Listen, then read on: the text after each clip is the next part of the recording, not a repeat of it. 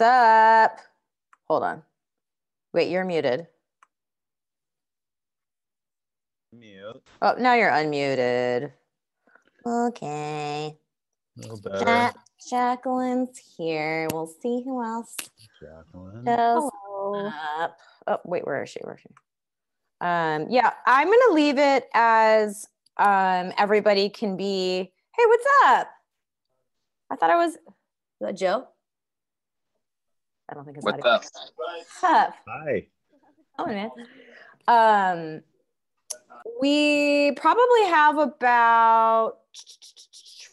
Well, we can get started in a minute, even though there's probably about 5 or 6 other people. But I'm going to email this anyway, so not a big deal. Cool. So yeah, Johnny, I'll do a quick little overview of who you are, what we're going to talk about. I was just looking over your little recap notes, and then I'll let you kind of take the floor. So, John, hey, you're not in your like basement dungeon, are you? I am. Oh. So Sarah is moving. She's going to have her own office. Oh, okay, and cool. The computer is pointed away from the all dungeon. that mess. It's that way. Okay. But I'm trying to be like a little more professional here and like actually like not. People are like, wow, you're like prepping for nuclear war here. Yeah, it's just the dungeon a lot, and it all ends up here. Okay. So, well, cool. All right, great. Yeah. Okay, so we're going to talk about some bike fitting tips, some just things to think about, cockpit setup, fore aft in the saddle, foot position, kind of briefly go over some of those things. Johnny, I work with Johnny in Oakland and in Marin. He is an excellent bike fitter and cycling coach as well with Tempo Endurance Coaching. We are both coaches for the high school mountain bike team in Oakland. Everyone knows me. Everyone knows me. That sounded weird. My name's Dara, PT, DarasportPT. So yeah, Johnny and I work a lot together with Bike Fit. Like we do like little Bike Fit PT combo stuff. And so I thought this was a good way to kind of just give people some basic info. And I see Tom's coming. So what we'll do is I'll let you basically give you the floor. And afterwards, I'm going to email everybody the recap of the video recap plus a little PDF. And then your info if people want to ask you more specific bike fitting questions. Take it away. The floor is yours. Okay. Awesome. No, thanks again for having me.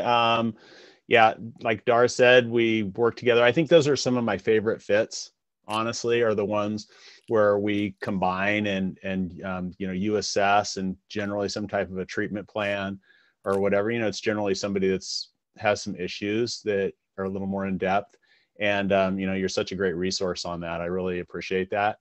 Cool. Because Dara is so quick. I don't know how many of you on the call have actually been like assessed or actually worked with Dara in person, but she's magical when it comes to looking at somebody and being like, well, that's the blah, blah, blah. And she will tell you that little tiny muscle, four vertebrae up on the left side that is pulling them to the left. And that's what's screwing them up. And, when you have somebody that is a resource like that working with you, it's so much quicker to get to that place of fitting them and talking to them while she's talking to them about treatment. I'm talking to them about, how can we kind of work around that right now? How can we work around that? And, maybe while Dara's helping him get that calmed down, I'm just kind of getting around that and then kind of setting out a path like, okay. And then as this progresses, we can get to a better place. So, yeah. So anyway, it's awesome working with you on that. And cool. Mutual. Yeah. So yeah, I do a lot of coaching. I do a lot of remote coaching, which is kind of pretty much all riders across North America now. I don't really have anybody in Europe or I've coached people all over the place, but the time differences make me crazy. So I kind of like to stay to North America now. But one of the things that's afforded me is I spend a lot of time pulling out issues that are going on with people where I can't see them. And a lot of times it's, how does that feel? And, that goes in coaching, it's a lot of times that's maybe physiological or psychological, but it also gets down to the bike, right? And they're like, man, you know, my cross bike, it's just not right. You know, like something is just not right. I can't seem to get into that good place with it. You know, whatever it is.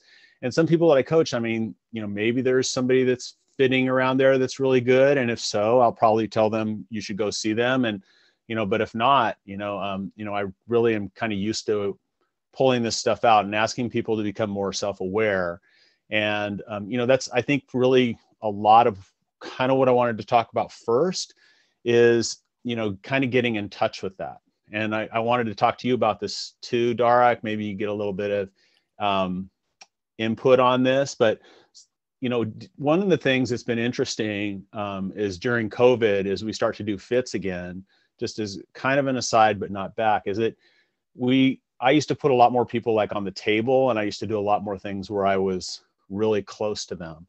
And now I don't want to do that as much, either for their safety, for my safety, just so we both feel better in general. Even though, you know, we have a lot of safety stuff when we do have somebody in the fitting studio, it just feels better. So something that I talk to riders about is like very simple movement stuff, like you've done in every PE class forever, but then, you know, how does that make you feel? So assessing them on real basic things, you know, toe touches, a really deep squat, some small pistol squats with one foot, you know, not going down very far. We don't have to be Instagram worthy on a rock somewhere on a mountain, you know.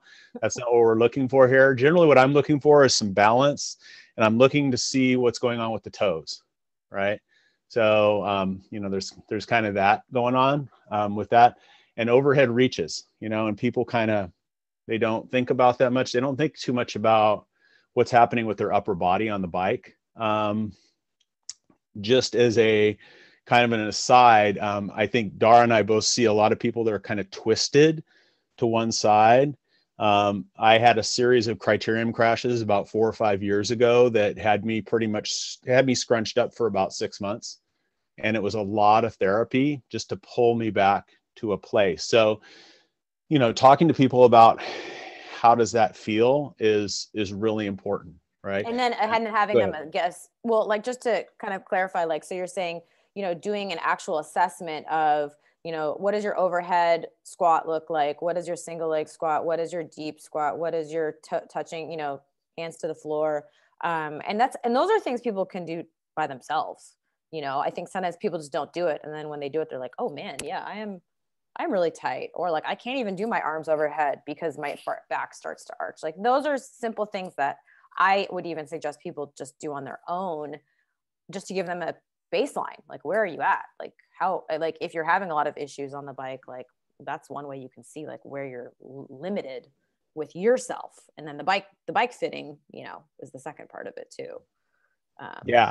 Yeah, for sure. And I mean, I think, right, if they're doing a deep squat and if they're having a hard time kind of getting around the hip at the bottom of it, if that kind of makes sense, you know, everybody's hip capsule is a little different, right? So kind of figuring out that movement pattern for them is so important.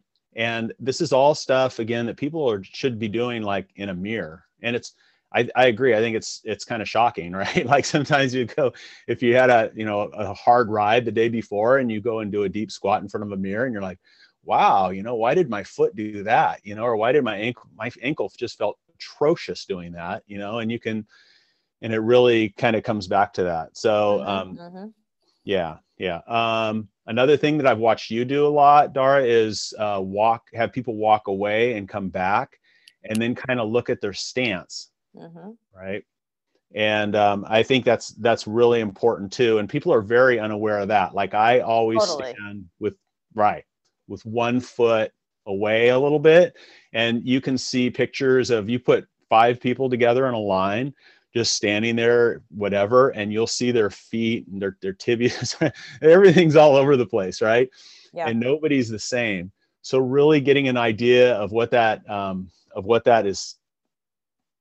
about with you personally is really important, right? Because all this stuff that we kind of do off the bike and we just kind of checking in like that is so important for then when we put somebody on a bike, because I think a lot of people are rather unaware of their bodies. Yeah. Right. Or like I get this, I just had somebody last night who had multiple knee surgeries. He's a triathlete, elite. And because of the knee surgeries, one of his feet now turn out. And so then he came to me with an ankle and a calf thing. And so then we kind of had to backpedal a little bit. And I'm like, well, yeah, your knee has some issues, so then we started talking about, okay, well, do we need to fit the bike to accommodate for that one foot that's turned out? And then it's kind of like you have to unpack it a little bit. Like that's where A, he should see you. B, he should be mindful of the fact that like he does have some limitations in his knee, and we don't necessarily want to make them both just do this. And then work on it. Like that's my part, is like, I'm like, well, you can't just get the bike fit and then just be like later, it's like you do your bike fit, you do your strength and mobility stuff, hopefully a couple times a week or whatever, or PT. And then you might need to get it fit again, as things evolve over time, but just being mindful that, yeah, a lot of people have weird, one foot's going this way, one foot's going this way. They have a tighter hip. They have a mild scoliosis. I mean, that's so common. I would say it's unusual to see somebody who has both feet pointed forward, or doesn't have a knee issue from something, or when they're a kid, they broke their ankle. Like, so you just want to be mindful of those things. And then, not just kind of hop on your bike and be like, oh, I don't know, my knee just hurts. And I don't know, it's probably like my fit. And I'm like, well, think about it, assess yourself, look at yourself, do the things you just suggested, squat, walk, all those things, and get it checked out. But yeah, continue. Yeah, I think that and pulling that stuff out. I mean, that's what a good bike fit. That's the very first thing people should be hearing. They hear it from me usually in the questionnaire. Honestly, like that they get it right when they book, and then I get back to them if I see any stuff like that. But it's funny, when you meet somebody in person, you're like, so, like what happened to, did anything happen to your ankle? And they go, well, yeah, I broke it like, 20 years ago. And they don't even tell you that. Jumped out of a helicopter or something. I hear crazy stories, right? It's funny how you'll be like, do you have any injuries? No. And then you'll ask them again. That's why I always ask it 3 times. And then they'll be like, oh yeah, so I shattered my tibia 10 years ago, and then I broke my pelvis. I'm like, what? Like, where? Didn't I just ask you about your injury? But people forget. They're like, I'm fine now. And I'm like, yeah, you're fine. But like, that probably is affecting you somehow. It's just like, you just got to remember, like, those things are still part of your body, and it's normal. That's everybody's had those weird, not maybe shattering your pelvis, but it matters, it matters in like how you're built and alignment and fit. So yeah, those are always the interesting ones. Yeah, for sure. Like, the series of crashes that I had, I mean, maybe that helped me not be that probably started pushing me towards, okay, I don't want to ride 6 inches away from a gutter with 75 of my closest friends every weekend, like there's maybe a little bit of that there. But it also, it's taken me a long time to get back to where my body has pretty good motion. And so there is definitely, you should be thinking about, changing that fit and checking back in and getting that therapy. And then, because the position that I could ride right after that is, I moved back with a lot of mobility work. I moved back to riding a very aggressive position on a road bike and being able to race again effectively. And then, now, like you mentioning, people 10 years later or whatever, the middle of my back, it still hurts. My T3, my T4, they'll hurt the rest of my life in some fashion, right? So it's constantly adjusting that, and our bodies are constantly kind of moving back and forth on this number scale. And so, thinking about checking in and just getting conscious of that, I think is so important for people, right? My right foot turns out just a little bit, and I had to, you're speaking about that, and just being able to adjust those cleats, adjust that cleat rotation on just that side, is really important. And that's something that, you can usually do at home. I mean, a trained bike fitter will do it faster because they're seeing it, they're thinking about a process, they're going to work through that, right? They're going to be like, oh, blah, blah, blah, blah, blah. And, I get behind them and I work with them on that. But yeah. So what are some common, I know you were going to talk about like, aggressive setup and position wise, like what are some common things that you see either that people do that could be fixed, or suggestions you would have? for just your setup? Yeah, I mean, I think the cleats are an easy one to work with, right?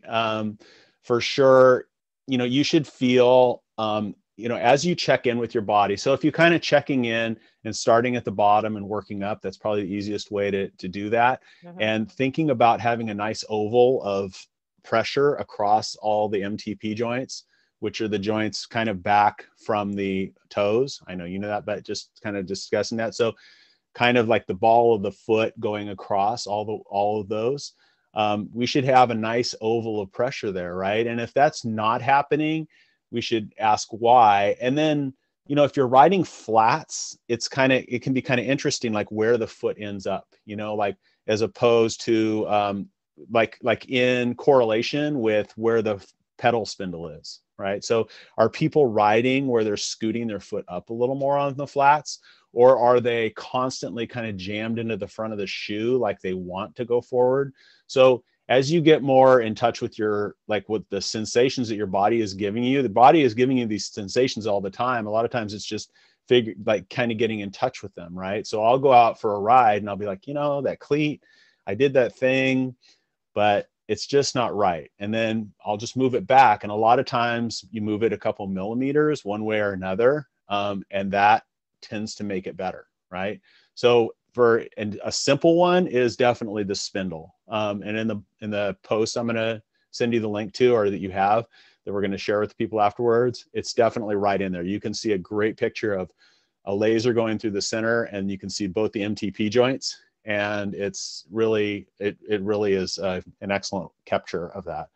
So that's a great one to think about. Moving the cleats in and out to kind of accommodate for stance is also really good, right? So you always kind of reverse that. So if you have a wider stance, like, these bikes, they're static things, right? They're fixed machines, and we're these kind of dynamic creatures, and we're like on them and we're moving around and all kinds of things are happening. So, we're not, all of our hips are exactly what they, like going straight down are going to be right over those pedals. So thinking about, in general, kind of stacking those joints all the way up is so important, right? I think you had a post on that actually yesterday, maybe, about posture. Yeah. And I call it plumb line, but, and it was like a picture of a person just standing, and it's like, I'm thinking, ears over the shoulders, and then shoulders stacking over the pelvis, and the pelvis is level. Let me admit to me. So the pelvis is sitting level, meaning it's not tilted forward, it's not tilting back, and then kneecap, and I can send my PDF to my picture, kneecap kind of lining up in general with kind of the second and third toe, right? So we're thinking, like, in general, we want to have like nice harmony where things are lining up and there's some even plumb line. And the posture one I did was really just like, when the head is forward, you can see that the ears are not kind of stacking over the shoulders. So a lot of times for, computer work, it's pulling the shoulders back. But that also translates to the bike as well. And you're thinking of it like more like the spindle. Maybe you can, I don't know if you have your foot model or whatever, but you're saying can you kind of explain again how you're looking at alignment, like what you're looking for when you want things to line up? Yeah, I think when you look down, so when you're riding your bike and you look down, you should see the kind of the MTP joints in your feet. You should see them over this pedal spindle. So in other words, if you're looking, you can kind of see the inside, you can see the pedal spindle kind of sticking out, and on the inside and the outside, you kind of know where it is in a shoe, or even if you're riding flats, you can still see it, and kind of look at where that's lining up, right? And that's kind of a tendency. You're going to put your feet where it feels comfortable typically. And yeah, so on that plane, that's kind of where we look at that, right? We look at that from the side, and then from the front, the same thing that you're talking about stacking it. I'm usually doing that with lasers and video capture, right? So I'm looking at those lines. I'm running those lines right through those joints in people, and then seeing if I'm seeing anything out of whack, right? Yeah. Which is generally the knee, right? The knee usually pays the price in the whole thing, right? Yeah. And that's the same thing, like when we're talking about doing your own self-assessment, like if you were in front of a mirror, and I always suggest practicing a lot of this stuff just for brain, you know, neuromuscular feedback. So if you're doing your squat and preferably in front of a mirror, and then you do your single leg squat, I guarantee you, if you're having issues on the bike, you're going to see a lot of that with either your double or single leg squat, right? So if one knee is diving in close to the top tube, it's probably going to be doing the same thing in your single leg squat, right? So those are good. And when I say diving in, I mean, like, you know, it's not the kneecap's not falling in line with kind of second and third toe. It's kind of coming in too much. And that's part of why that's what I'm looking at first. Well, I'm watching them walk and I'm watching people this and that. But I mean, you could either get on the trainer and video yourself, have Johnny assess you, or look at your single leg squat. I mean, you'd be surprised, people, even the elite athletes that I see, and this is elite, ultra marathoners and triathletes, like when I put them in, have them start doing single leg motions and single leg squat, single leg deadlift, not only is their foot strength very weak, their arches and their knees wobbling, but their hips are very unstable. And it's because they're either sitting on the bike, so the bike is supporting them, and they've gotten used to just this one plane of motion, or they're not cross training. They're not doing other stuff besides just biking. And a lot of these things are fixable things, right? The knee pain and the this and that with stretching, mobility work, And sometimes it is bike fitting, like, you know, accommodating to one side more than the other. But yeah. So yeah, I mean, looking at the plumb line, what are some other things that you were thinking of, or you like looking at in terms of bike fit? Like, I know we're talking about the front end too, like the cockpit setup. Yeah, for sure. I think probably the feedback that people get with the cockpit length is the best one that I work with on them is how much weight is in their hands and how much is on their butt, right? Because if you feel like there's too much, and, you know, I'm looking for 50-50, 60-40. Okay. I typically look for a little more weight on the butt, the more aggressive or the more loose terrain we're riding, essentially. So the more we're moving towards like mountain bike racing as opposed to criterium racing, right? So a crit racer or a track racer, we're going to have a lot more weight on the hands because we're talking about really quick motions, the little tiny motions, but you have to have an ultra responsive front end of the bike, right?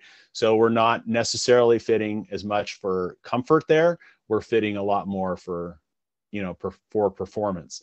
But the more we want to slow that down, the more I want to kind of see that. And I don't like to see a lot of weight on the hands because your hands get numb. It's no fun, right?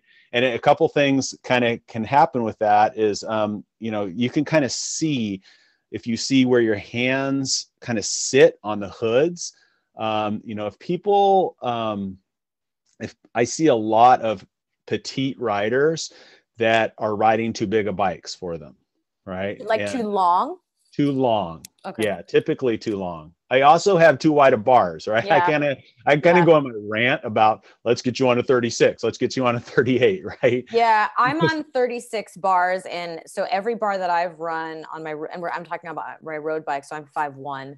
I've gotten, so the bars that came stock were too wide. My cross bike, which was behind me, I run wider bars, but my road bike has much shorter. And then on my mountain bike as well, I think that's an issue for women, but even in general, I tend to see that the stock bars are like, you know, you get a extra small, you know, Santa Cruz, and it's got the same length bar as the medium. And it's like, well, if you're riding an extra small frame on a Santa Cruz mountain bike, you probably don't need whatever the length, like, I don't know what they're coming stock with. So, and people don't think about it. They just get on the bike and go. And a lot of times then you'll get like pain and soreness, and it's like, yeah, your bars are like way too wide. So yeah, so there's definitely value in assessing that, like do the numbers, measure it, see if that may be a contributor. Yeah, and I think people can find that in some ways on their own too. Like, just if it's again, it's kind of coming back to checking in, right? Like if their hands are always back from the hoods, like 3 centimeters, 4 centimeters, if they're like, if I'm reaching out to, I'm like, well, how do you stop the bike? Like we'll have these discussions, like, and they're like, well, then I just get out there and get them. It's like, well, that's cool, but I would like to see you. Let's try and get you as close as you can to where that's fitting. And the other thing is, the brake levers. you know, getting that where it's, you know, kind of right. You can kind of see this. So I like to see the brake lever if this was behind the fingers, like around right here, you know, where they're kind of draped over the brake levers. I hate to see it when people are reaching for the brake levers because that's just all bad. And even with the new hydro brakes that are so powerful, and you don't really have to give them as much touch as the older brakes did, you know, you want to have everything perfectly ergonomic in the front. So people kind of looking at that can make a big difference, you know. Or adjusting it too. I mean, I think people forget like the levers you can, you know, I have had to move all of mine in because it's just the reach is too long for my fingers. Yeah. Which is different in every single group out there. Like in every single maker, every single group, red hydro is different than, you know, than red AXS hydro. It drives me crazy. I'm constantly like changing. So do you just need an Allen key? Like a little tiny little, like, and flip up the hoods? I mean, I know some of them like can't be, I don't even understand. I don't do can't be, but is that fairly easy to adjust? It is. Sort of. And it's really find which one you ride and then look at the YouTube of it. Right. And then do it. Like, look at the YouTube. When in doubt, look at the YouTube. I mean, come on. I fixed my refrigerator the other day. There was some YouTube of a guy like crawling into his refrigerator. Like it looked like a spy video. I don't even know how he got the camera in there. And he was like, look at this tube. And that's what makes the ice back there. And there's YouTube for everything. I look at YouTube all the time, especially on those group sets, because they're constantly different. Yeah. And it used to be, oh, you flip up the hood, it'll be right there. Right, and now it's like, oh no, now you adjust the small shifter first on SRAM on the side. It's really well shown, but then you actually have to take that small shifter, pull it back, and then there's another Allen key up inside of there for the brake, right? So they're all over the bikes and you're kind of looking. And so, yeah, I typically do a little homework sometimes, but yeah, it's right on YouTube. That's a great one to fix because you can't really mess it up. Yeah. You can't hurt yourself doing it. Yeah. And you can be like, oh, I don't like that. That's too small. That's too close. Yeah. And then move them out. And they're getting a lot better. They're kind of preset now into these like 4 sets. The most modern bikes that I work at, they're usually like kind of preset into like 4 spots. And so if you go too far with it, it just clicks back to the farthest setting. So it's kind of nice. They've been thinking about a little bit about how to make that better for the consumer. Perfect. One last question, and then we can always open up to questions, and we'll probably do another Zoom chat also and get into more stuff. So what about like your saddle height position? I know a lot of times I get either low back, upper back, shoulder, neck ache, and people, you know, like in this like super aggressive setup, like how, I mean, do you feel like people are always trying to get like more aggressive setup than they need, or like how do you kind of figure out like where you're supposed to be in terms of like saddle height to front end? Yeah, so I think there's 2 things. One, saddle height itself. I usually set that. I talk to them. I take them up until I start to see rocking in the hips. I have some motion. I have a Leomo stuff. So I have, gyroscopes on them and sensors and blah, blah, blah. And if I start to see too much rocking, I take them back down, some things like that. But if you're a high school coach, if you're setting people up really fast, this is how I'll tell you how I set my step kids up is I have them hold a level, like a big building level between their legs, like kind of pull it up, wearing no shoes, and they make it level. There's a little bubble in the middle. So it's kind of like you can do this without being kind of like inappropriate. And then I measure that distance to the ground, and then I multiply that by 0.883, which is like an old school Greg LeMond book from 1970s or something. I don't know. For calculating saddle height? Yeah. Okay. And I mean, for getting kids, if you're working with kids on a team, something like that, and they're like, time, yeah, boom, you're done. 2 minutes. My stepson Jordy started riding his mom's Ibis the other day, and we just set it up. I was like, dude, come here for a minute. Boom, boom, 2 minutes. And I watched him ride, and I was like, that looks perfect. And I'm like, how did that feel? He's like, it felt great. Like I didn't, because if you go too high, you'll always have sensations of like too much pressure, right? So when I'm fitting people, there's stuff like that. So saddle height, real quick, that's kind of where I'm at with that. John, Tom has a question.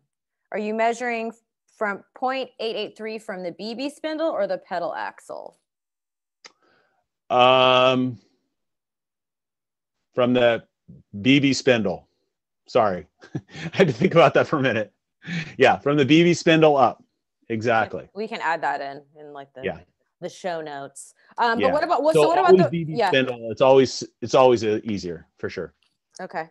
And then what about like the front end? Like, how do you, like, is it you're too aggressive when everything hurts? Like your hands hurt, your neck hurts, and your fingers go numb? Like, like what if you just want to be like, oh, I want to be super aggressive setup? Well, I think, you were kind of showing the look in the front of the neck, right? So I see that. If you start to get any neck pain, if you have a sensation that you're kind of peering out from under your eyebrows, right? Like that. If you're looking underneath your visor all the time, there's some kinds of setups where that's exactly what you're going for, right? For some time trialing and things like that, and pursuit especially. But that's outside of what we're talking about here. We're talking about for fitting for comfort. And the other thing that I find is I see the shoulders rolling out too much, right? I see that with like forward. Yeah. Okay. They're rolling too far forward. So, you want to have, as far as reach, you want to have about 10 degrees of deflection in the elbow. But I think you also, it's kind of a sensation thing, right? If you get on the bike and it's like, oof, that's a little too much. You can, a lot of times this kind of starts, if you do a little bit too much of that and you close down the hip angle, and this is something as you kind of get in touch with doing like your squats and things like that, if you're like, man, getting that deep, like once the hip angle gets a little too much like this, it closes that down and it'll just mess up everything. Like your knee will start to pop out, a lot of things like that. So we want to lessen that angle until it's right for you. One thing to think about is that most modern road helmets are pretty aerodynamic, actually looking at a kind of level forward kind of thing. And the thing that I most start with aerodynamic stuff is I think about the head position, right? So if somebody's really dropped, but then they're kind of picking their heads up like this, I see this a lot. If I go to, if I'm doing like evaluation at a track, I see a head popping a lot. I can put a Leomo sensor on the back of your helmet and I'll show you every lap, you're probably picking your head up like this a little tiny bit, right? To peer through a corner. And every time you do that, it's quite a bit more drag, and every time. Or neck strain. Oh my gosh. Yeah. For sure. Yeah. A ton of neck strain. Yeah. So those are usually some pretty good clues. Okay. You hear the neck pain pretty quickly though, right? It kind of reacts. And we're fitting around again. You mentioned this earlier is, everybody is on computers. Everybody is texting all the time. Everybody has this hunched position. They have a little bit of text neck. So, getting that cervical spine nice and neutral is super important. Yeah. And when you say neutral, just to kind of recap really quickly what I'm saying, like when you're here, right? So there's this action of just tucking the chin in a little bit.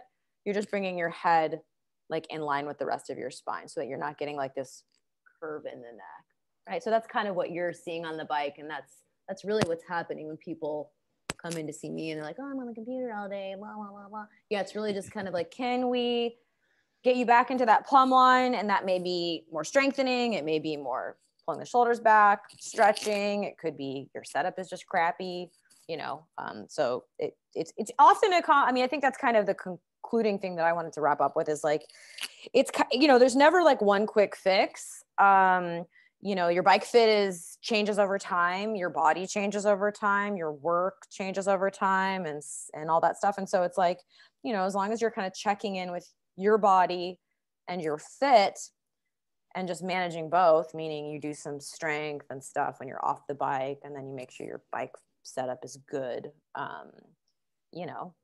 Most people can do okay, even if they've got some issues or prior injuries, because we all do. So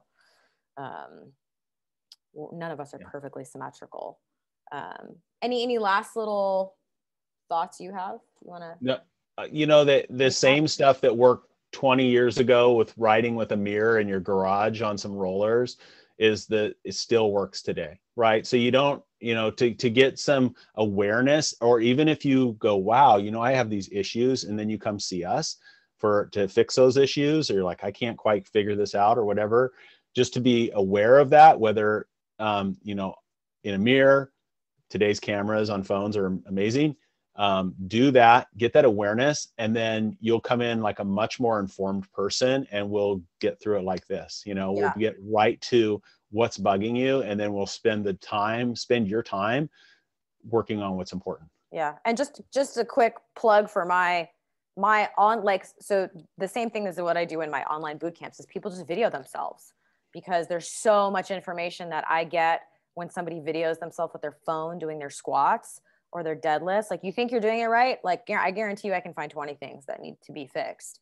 But it's not just for me to correct people. It's because, like, I want people to see what they're doing, and just have a better body awareness of what your squat and your deadlift is going to really reflect in your bike position, right? So if that looks crappy, I wouldn't be surprised if you're not being efficient on the bike, or if you're wasting watts potentially. So there's value in videoing yourself. Even if you don't do, my boot camp or do a bike fit with Johnny, I think mirror, looking at yourself, getting some feedback, doing some of those assessments, and I'll email everybody out the kind of a recap of what we talked about. So yeah, I think that's good stuff. I have a couple of bike fit things I need you to look at now that we're talking about this. So yeah, well, you know where to find me. Yes, I do. Yeah. So Johnny is in Marin, as well as Montclair. Yeah, I do. I want you to look at my mountain bike setup, so we'll have to talk later. But yeah, thank you. If you guys have any, because we're running out of time, if you have any questions, email me, and we'll add the answers into the recap. I think we'll do that instead. I think that'll be easier. And then we'll do another chat. And if there's anything else that we're missing that you want covered, we'll have Johnny come back, educate us more. So, yeah. Yeah. And I'm happy to, shoot me an email. I'm not hard to find, John at Tempo Endurance Coaching, and, ask away. I'm happy to chat with you about that. And, we'll get you sorted out. Cool deal. Awesome. Yeah. Well, I will add your email to the recap. So awesome. Thanks everybody for tuning in. And thank you guys. I'll email you all. If you have more questions, let me know. Have a great weekend. Woo, woo. And we'll do another chat soon. All right. Awesome. Bye. See you later. Thank you. See you guys. Bye. Bye.